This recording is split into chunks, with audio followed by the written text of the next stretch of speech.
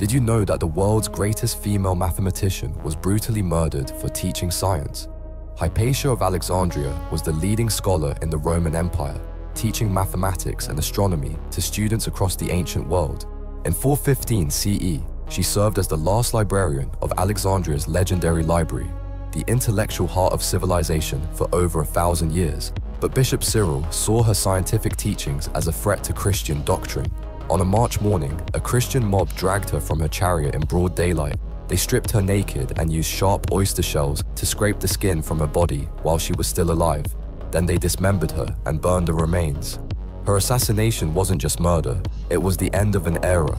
Alexandria's reign as the world's center of learning died with her. The ancient world's golden age of scientific discovery was over. Her death marked the beginning of what we now call the Dark Ages. One woman's murder changed the course of human knowledge forever.